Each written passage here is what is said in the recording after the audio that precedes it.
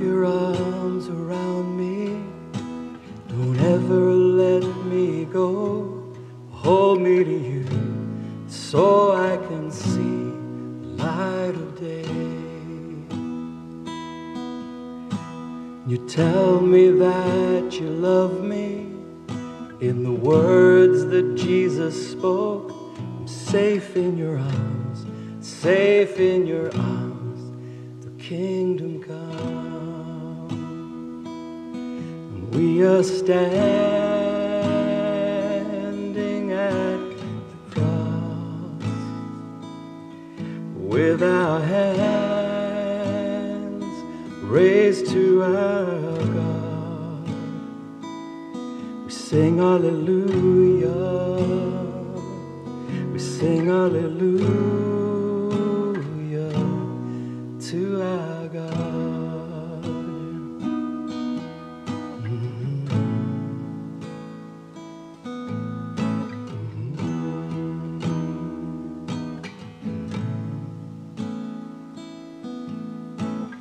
Praise you, Lord of heaven, I sing your holy name. I'm closer to you so I can dwell within your heart.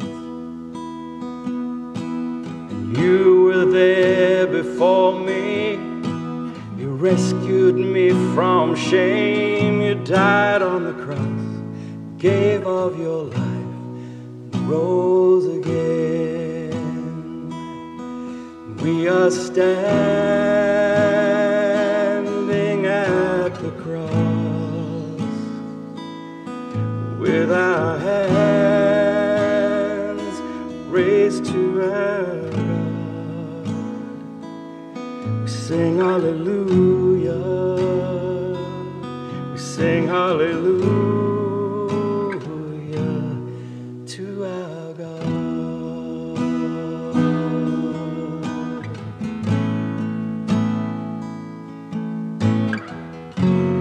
All creation worships you.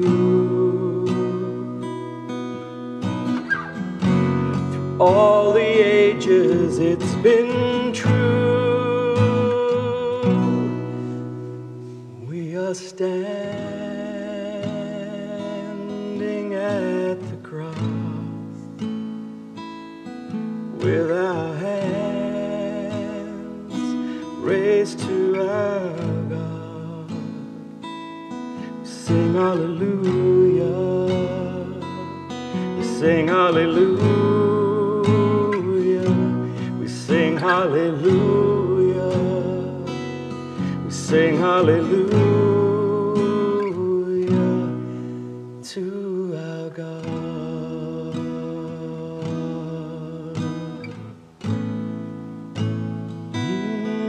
To our God.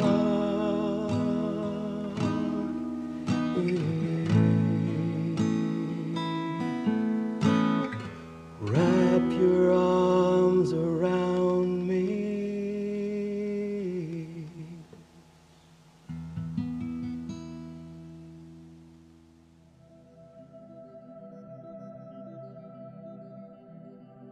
God, there are times when I feel like nothing. I feel like I can give nothing. I feel broken.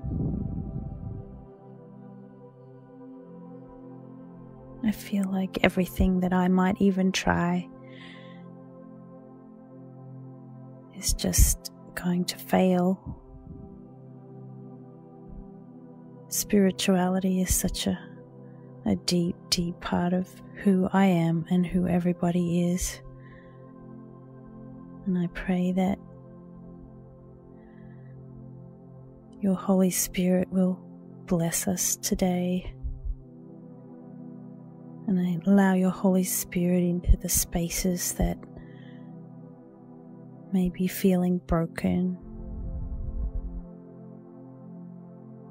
and the places that may be feeling empty, and the places that may be feeling overwhelmed. And I pray that your Holy Spirit will be gentle to us and that we'll feel that joy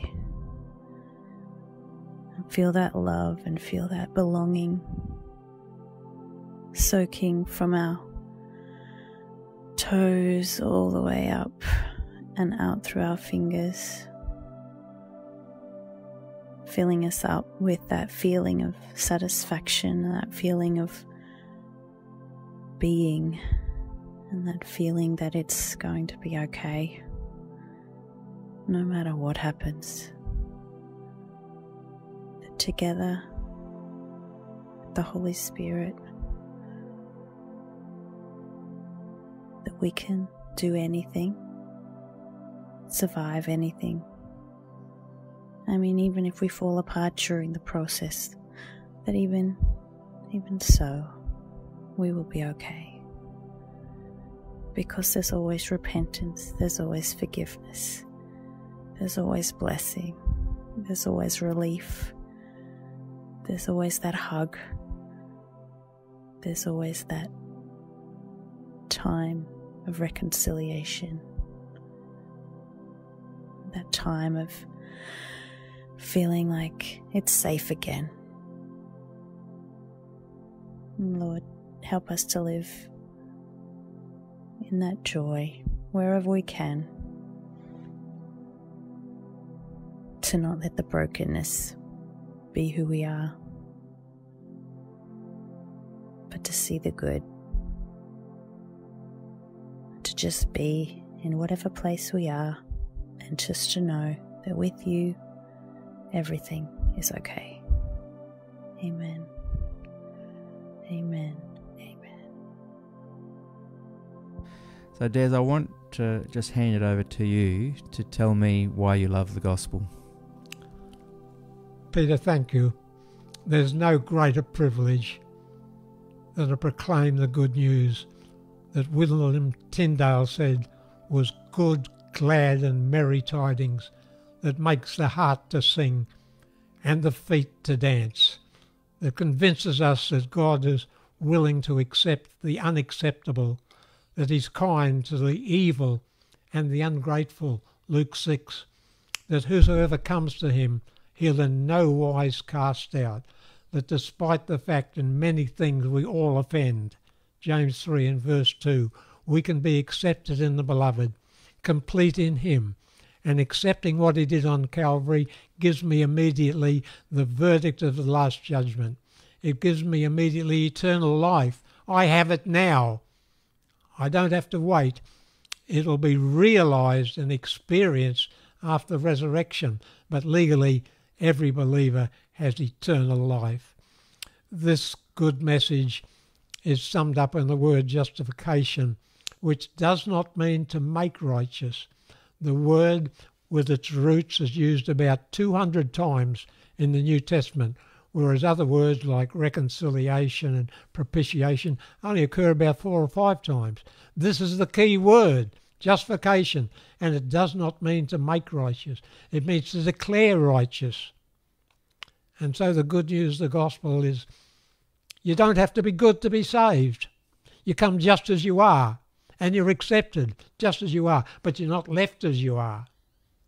The Holy Spirit comes to live in you, and happily and gladly you set out to obey God with many mistakes and many failures, but God is more willing to forgive sin than we are to commit it.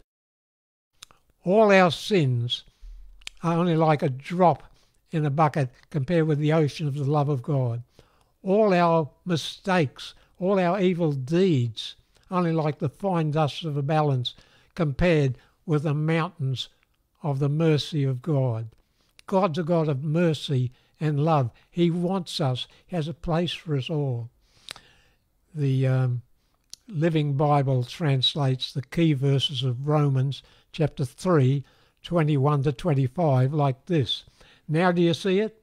No one can ever be made right in God's sight by doing what the law commands.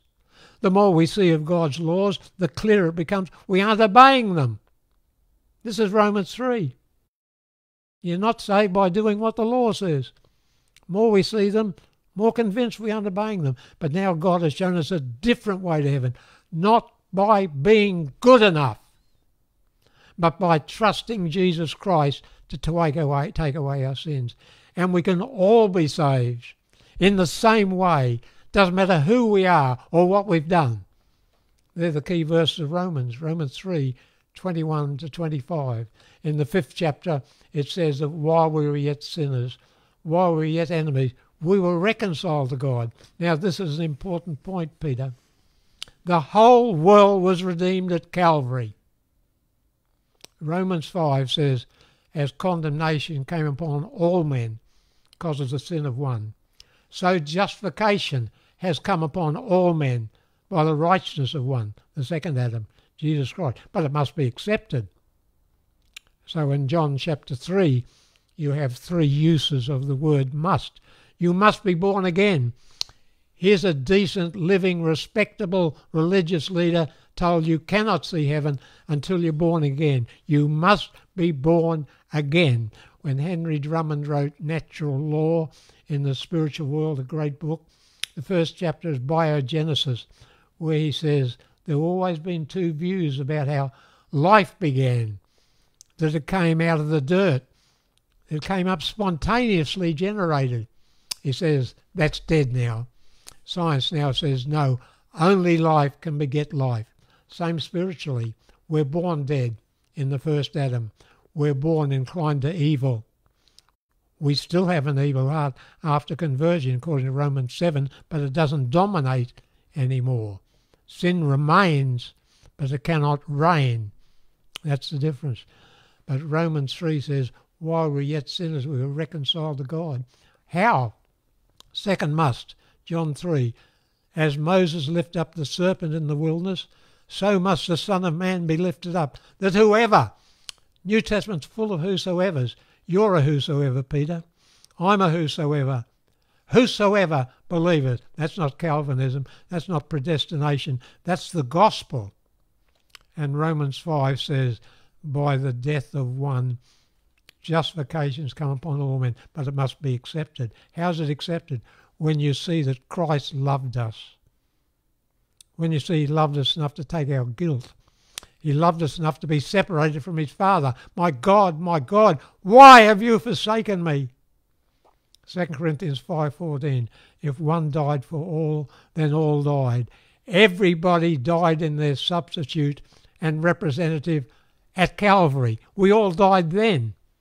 Do get it. 2 Corinthians 5:14. If one died for all, then all died. Now that's the gospel. And when it says in Romans 3, while we were yet sinners, while we were enemies, we were reconciled before we've believed. The whole world's been redeemed, but we must accept it. Then the third must in John 3 is, he must increase and I must decrease. According to the book of Romans, even after conversion, sin struggles, sin erupts. Things I would, I do not. Things I would not, those I do. It doesn't mean murder or adultery or theft. It means I don't love enough. I don't trust enough. I don't serve enough. But then in Romans 8 it says, but there's no condemnation. And it ends with, there's no separation. People ought to read very closely Romans 8. It lists a lot of bad things. It's these things may threaten you, they cannot dominate you anymore. Romans 8 gives about 20 of them. Things that threaten us after conversion, but can't dominate us anymore while we're looking to Jesus. And so it starts with no condemnation. And it goes on to war and guilt and poverty and separation. There are about 20 things. It says, these will threaten you, but looking to Jesus, you're accepted. You're complete in him. And so 1,000 falls don't separate me from God. If I love Jesus, if I respond to what he's done, I am accepted. There are only 2 religions in the world. Many people think there are hundreds. That's not true. One religion says, look at my works. I'm better than my neighbour. If anyone's going to go to heaven, I'll go because I'm a decent, respectable person. Look at how I live. The other religion comes like a naked man with empty hands and says, Lord, I am a sinner, but I accept your grace, and I thank you for your promise that whoever comes to you, you'll in no wise be rejected. The first religion lives by law. The second religion lives by grace. The law convinces us of sin. It can't deliver us from sin. Only grace can. Paul begins and ends his epistles with grace. When you read the most important private letter that was ever written, the letter to Philemon, he has a runaway slave who's stolen from his master, and Paul writes a letter to the master. Receive him as myself. Whatever he owes you, I will pay it to you. That's a picture of the gospel. Christ takes you and me, thieves we've stolen from God, used time for ourselves, used our talents for ourselves, used our money for ourselves. We're like Onesimus. We're runaways. We're slaves to sin. But Christ takes us to the Father and he says, receive him as myself. Whatever he's done wrong, put that on mine account. I will repay it. And so the best news in the world, Peter, is the message of the love and mercy of God. That's the greatest song that anyone can sing. To know that he's for us, even when we're against him, and that we cannot be lost except by our own deliberate choice. But we can be saved by trusting Jesus. The word belief comes from two English words, belief. And to be a Christian is to live by Jesus Christ, with many a stumble, many a fall. I told you the statement in 9th Thessalony, somewhere around 2:20, we ourselves are stumbling and falling, failing in speech and action to represent Christ, falling and rising again, despairing and hoping. That's true even of the converted Christian, but is accepted. There's no condemnation and there's no separation because he loves us even at our worst. We must never forget that he is more willing to forgive sin than we are to commit it. May God write Calvary on our hearts.